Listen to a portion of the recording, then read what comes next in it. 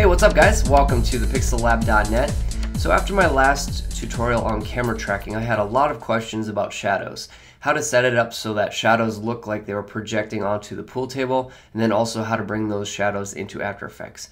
So I'm going to try to answer some of those questions today. This is going to be kind of just a really quick overview of how to deal with shadows in cinema and then also in After Effects. So it'll be a two-part series.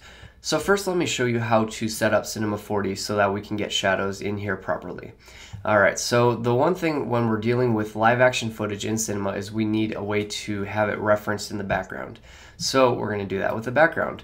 So just drop in a background and then we'll go ahead and dump my texture onto the background. And if your texture isn't displaying correctly, make sure that the size of your image is the correct size of your render settings.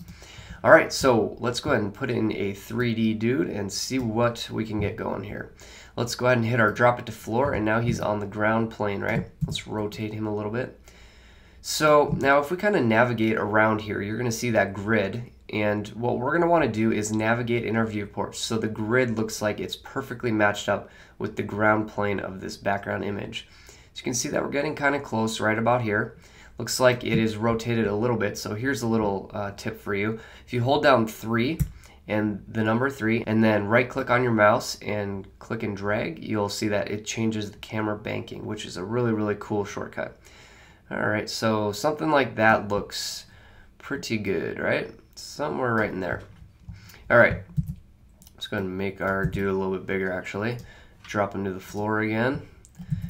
Alright, so we got everything set up. Now we need a light. Drop a light in here and we'll move it up and over a little bit, maybe to the front. And we're going to go to our light and make sure that we have shadows checked on and soft. Let's go ahead and hit render. So we have everything set up, but we have no shadow. And that's because Cinema 4D has no reference for where the shadow needs to be kind of cast onto. There needs to be a plane to catch the shadow. So that's what we're going to do next. Let's go ahead and make a plane. And we'll scale this guy up. And this will be our shadow catching plane, right? Let's go ahead and hit render again. Now you can see that we're getting somewhere. Let's go ahead and take our light and move it up a little bit so the shadow isn't quite as long. Alright, so now we have our shadow catching plane. So if we want to render all this stuff out of cinema, what we're going to have to do is have this background image kind of projected through this plane, right? So what we're going to do is take this texture and put it on the plane as well. And it's going to come in wrong, obviously, but this is a super easy fix. All you have to do is change your plane to frontal projection. And then based on how we set up our camera so it's the right angle, everything's kind of lined up, it's going to look like the plane is perfectly matched up with the background. You can see the seam here, and to fix that all we have to do is right click on our plane, go to Cinema 4D tags compositing, and then check on compositing background, and then it'll blend that plane into the background. And there you go. That is all you have to do if you want to render your image out of Cinema 4D with the 3D objects and the shadows.